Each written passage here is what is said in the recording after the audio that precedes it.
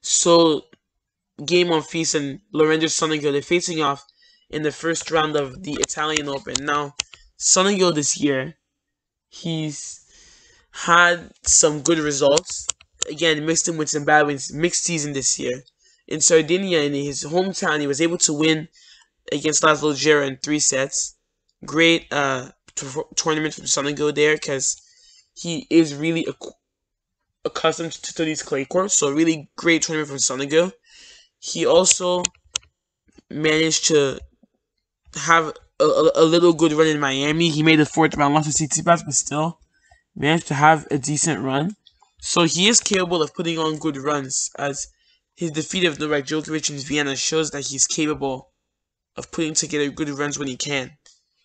So, and now he gets to play Monfils, and he'll be happy because Monfils isn't in great form, and plus he has the home support, so it'll be important. So it'll be something we have to look out for. Now, Monfils this year hasn't competed a whole lot. He took a break from tennis. I think he was really he needed to just have a break to cool down of all the stress and stuff.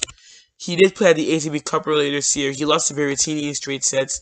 And at the Australian Open, he lost to Rusev, and he was in tears in his press conference. He wasn't happy, so he took a break from tennis. He and his girlfriend got engaged. Now he's back to finally to play. And a lot of fans will be happy because he's back and he's ready to compete again. And a lot of them have been waiting for his return. Now, Monfils and Sonego, they have met once, and Monfils has the head-to-head lead.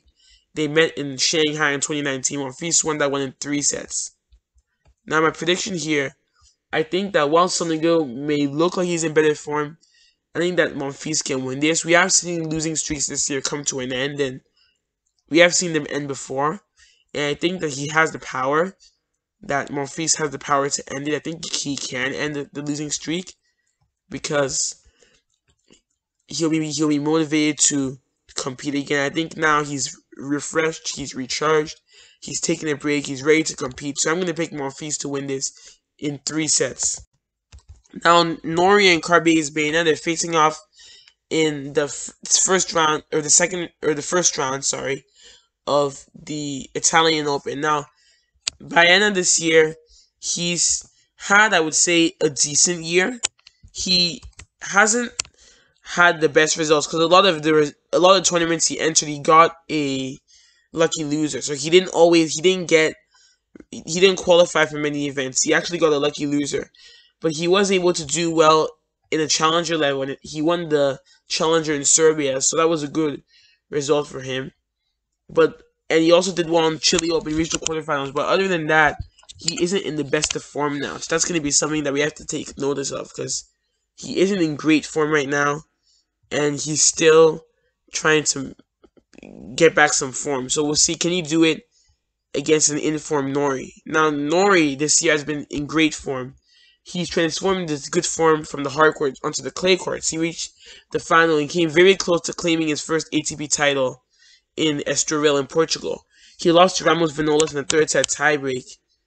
And he has a good loopy forehand that really does well on these clay courts. So he's really in good shape now. He's in good shape, and it looks like he's there. He's ready to compete now. So that's a good sign for Norrie that he's playing well, and we're gonna see, can he go deep in this event, because he can beat some players because he is in really great form. So it's gonna be interesting to see what will happen. Now, they have met once, and Norrie leads it. They head-to-head. They met in Estoril. That was the place that Norrie got close to winning his first ATP title in 2018, and Carballes Baena won that one in 3 sets in the 3rd set tiebreak, 5-7, 2-6, 6-2, 7-6. So my prediction, I think that Norrie will win this. I think that while Baena leads the head-to-head, I think that Norrie has improved tremendously since then, and I think that he's playing really well. He's had some good victories in qualifying too. So I'm going to pick Norrie to win this one in 2 tight sets. So Denis Shapovalov and the Polish player Mazarczak, they're facing off in the first round of the Italian Open. Now Shapovalov hasn't really been in his best form this year. He has had some good runs mixed in with some bad runs.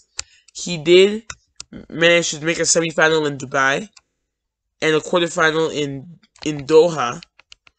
and he also managed to make the third round at the Australian Open. But other than that, he hasn't had deepest of run because he lost to Bublik last time in Madrid, so it wasn't the greatest run in Estoril. He lost in the first round to Mute, so he is a player that can sometimes be ragged. Sometimes he does well, sometimes he doesn't do as well. So it's going to be great. We have to see whether he can be consistent here. But luckily, he gets a player who is not as suited to the clay. So Mazarkak has had some great victories in qualifying. He's trying to get back to his old form. He's gotten a lot of protected rankings lately because he has had some injuries that set him back. But he managed to have some impressive victories in qualifying. He beat Poprin in 3 sets. He beat Nishioka in straight sets. So he's had some good wins. And now he gets to play Shapovalov. And he can still be a great player. While he's not as good on the clay, he can still be a great player. So it's going to be important that Shapovalov doesn't underestimate him. Now, they've never met, so they have a 0-0 head-to-head.